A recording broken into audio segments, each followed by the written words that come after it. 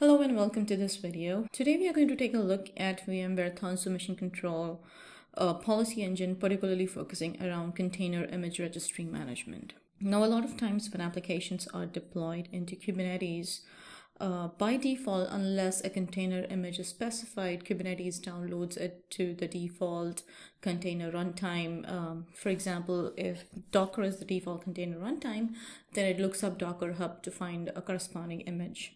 Now, also one of the reasons why containers are becoming so popular within development teams is because containers are so portable and buildable, in the sense that a dev team can download a container from the internet. They can then layer on their own custom code on top of that container and can create a new application container for their workloads. While this approach provides efficiency and it is what makes containers popular, sometimes organizations don't necessarily prefer downloading container images from the internet for various reasons. One of them could be, exposing their application workloads to an image that may have some security vulnerabilities, or for other industry compliance reasons.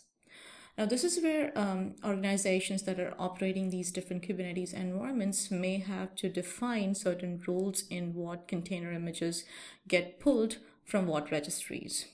And that's where Tanzu Mission Control comes in.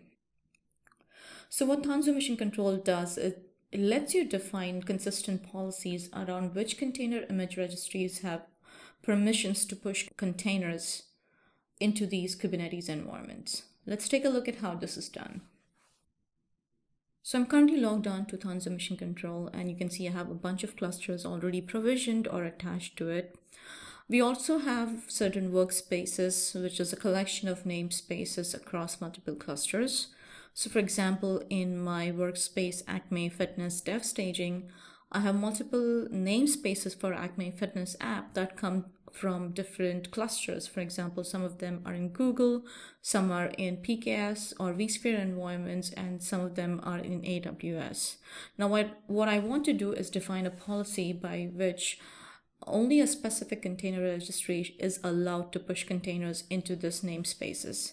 So I go to my policies tab, get into image registry, and click on a specific workspace. In my case, I'm going to apply this policy to the Acme Fitness Dev Staging app and add an image registry policy.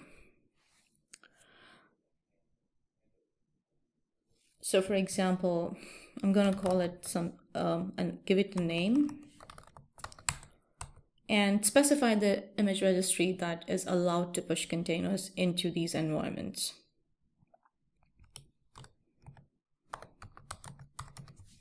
That's my image registry that I'm going to allow, and then I'm going to apply this policy. Now, if I log on to one of these Kubernetes clusters, I should not be allowed to deploy any containers from Docker Hub. So let's take a look at that. So I'm currently logged on to one of the clusters where the namespace Acme Fitness belongs to in the work group. So let's take a look at the namespaces for this cluster. So we have the Acme Fitness namespace over here. Now let's take a look at the pods that are deployed in this namespace.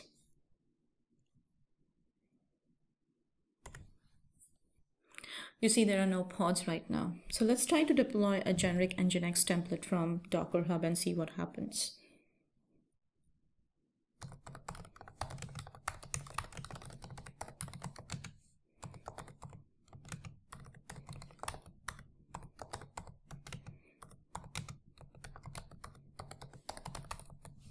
So here I'm asking Kubernetes to deploy a generic container image from called Nginx without really specifying an image. So it's going to start pulling it from Docker Hub. And let's see if I'm able to deploy that. So you'll see the deployment gets created. However, if you look at the pods again, for that particular namespace, you'll see that none of the pods are being deployed. And this is because the container registry policy is not allowing any containers to be pulled from Docker Hub. So this was a quick overview of how container image registry policy in Tanzu Mission Control works. Thank you for watching this video.